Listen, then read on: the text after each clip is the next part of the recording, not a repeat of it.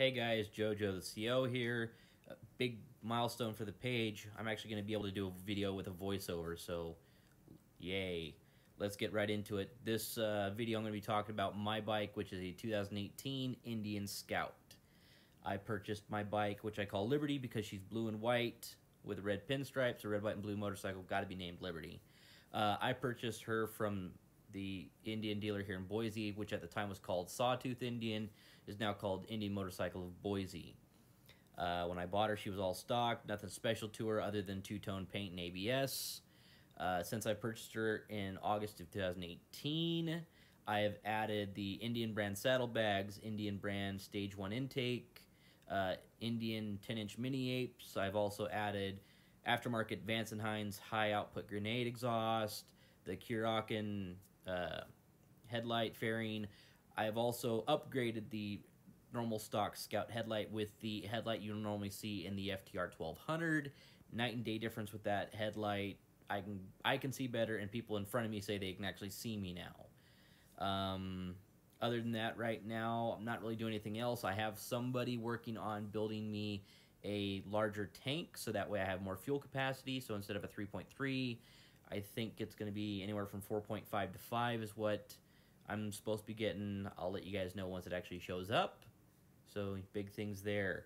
Overall, Indian Scout 1133cc engine, 100 horse stock. I'm probably putting out a little bit more with the added exhaust and intake that I've put onto my bike. You can definitely feel the power and performance has upgraded itself since those aftermarket changes. Very flickable, very nimble bike. I've ridden a Kawasaki 305, I think it was from 1986 growing up, and then a Ninja 250 from 2000-2001 time frame was my previous bikes before my Scout. Have to say, after not riding for almost 4 years, hop on the Scout, was able to take off like no problem. I have ridden a 2018 Harley Sportster 1200 since I've bought my Scout, and since they're in the same demographic, I can actually say with, somewhat of a educated opinion on this, I prefer the Scout to the Sportster hands down. Did a 500-mile road trip on the Sportster in Florida last summer, went from Fort Myer all the way to Canaveral, back down to Fort Pierce, around Lake Okeechobee, back to Fort Myer. Could not wait to get off that Sportster every chance I could whenever I got to a gas station. Just for some reason, that bike was completely uncomfortable, didn't like the vibrations. It was just overall not the bike for me. Some people might enjoy that, but for me, after riding my Scout for almost a year before I hopped on that Sportster, it spoiled me because my Scout is a Cadillac in comparison. Smoother shift, smoother ride, performance, weight ratio, it's hands down the Scout's better. I've got people that'll say, but JoJo, the Scout's a tiny bike. You need to get yourself a big bike, get yourself the Springfield, get yourself the Chieftain.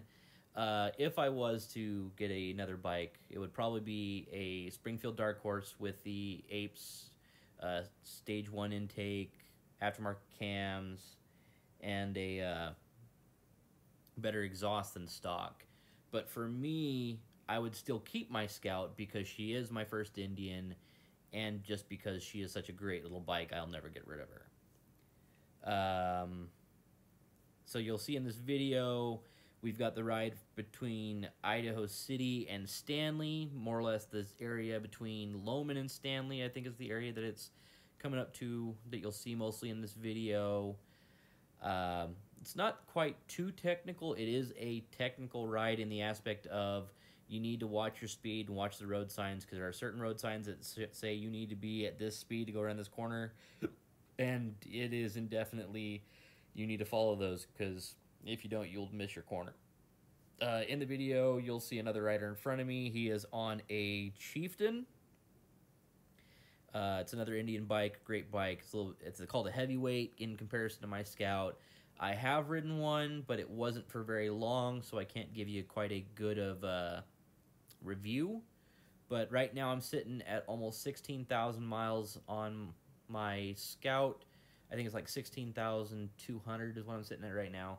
I have to say I've loved every minute of it. I took her on a road trip from Boise down to LA and back. Between Boise and LA, I hit Vegas, and between LA and back to Boise, I hit Reno. Amazing ride.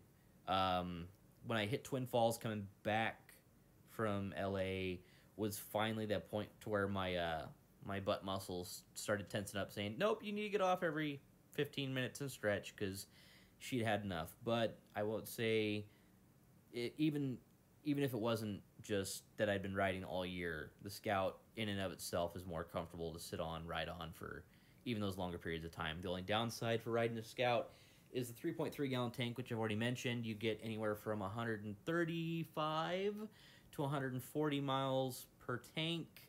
In-town riding, it'll be closer to the 130 mark before your gas light will come on. If you're doing lots of freeway or just long non-stopping rides, like the video you see where we're going up through the mountains and the twisties, that's where we'll get a little bit more of the higher end of that miles per gallon. So yeah, that's my bike for the most part. Overall, have to say I am happy with the Indian brand, happy with my Scout. I completely love this bike. The only thing I have to kind of do now for any upgrades would be possibly maybe go to getting myself a passenger backrest sissy bar, just so that way I have something to tie luggage to when I go on road trips. I didn't have it when I went down to LA, just used some cargo netting. It worked all right, but it wasn't quite as secure, so I'm hoping that I'll have something better to attach stuff to next time.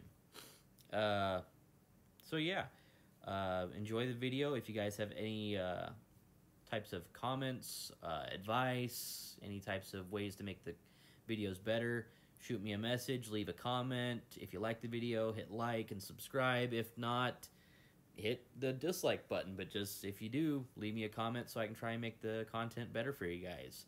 I hope to create some more content here soon, be able to talk about some other stuff with Indian, more of the rides, and yeah.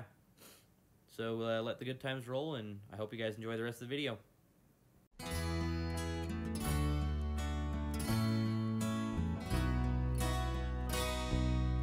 Picking up the pieces of my sweet shattered dream, I wonder how the old folks are tonight.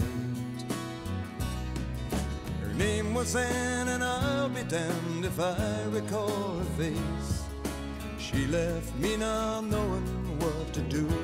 Carefree highway, let me slip away on you. Carefree highway, you've seen better days, the morning after blues, from my head down to my shoes. Carefree highway, let me slip away on you.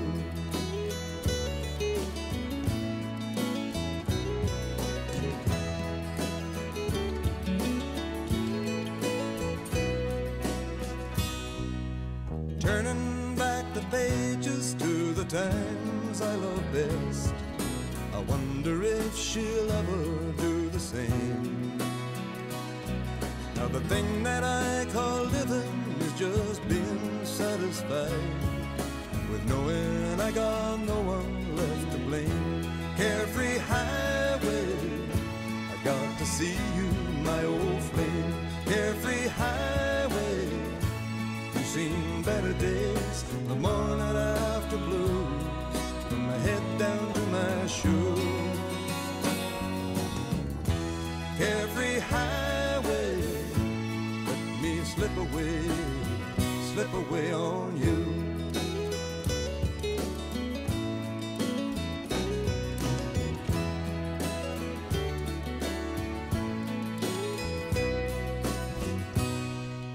Searching through the fragments of my dream-shattered sleep, I wonder if the years have closed her mind.